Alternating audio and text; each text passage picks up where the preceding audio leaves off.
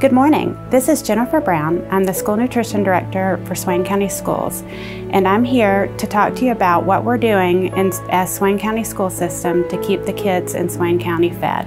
We plan to continue with our feeding operations until this crisis ends, we run out of resources, and/or are told we have to halt our operation. Parents, guardians, or other community members may pick up meals for any child 18 years or younger free of charge at one of our 3 operating cafeterias. Swain West Elementary, Swain East Elementary, and Swain Middle School cafeterias are open from 7:30 a.m. to 2 p.m. Monday through Friday for meal pickup only. There are signs in the front of each cafeteria directing you how to notify staff that you are there for a pickup. Breakfast and lunch meals may be picked up for multiple days. This is especially important on Fridays to have enough food over the weekend. If you pick up multiple meals, please remember some of the food is shelf stable, meaning it can go without refrigeration. These are items like fruit, chips, and juices. But other things need to be refrigerated to keep the food safe. Items like milk and sandwiches. If you have the refrigerator space, just put the entire bag in the fridge. We are using our school buses for meal delivery. Buses are running their regular routes from 10 a.m. to 12 p.m. daily. They are stopping at regular stops and blowing the horn to see if someone comes out to get meals.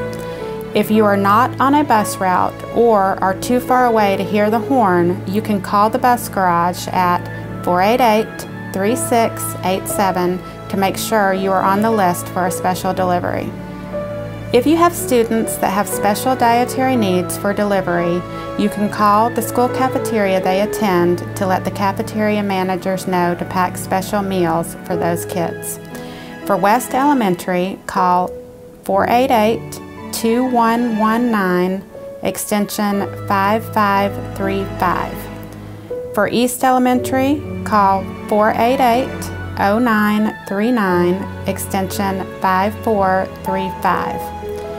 For the middle school or high school, call 488-3480, extension 5337.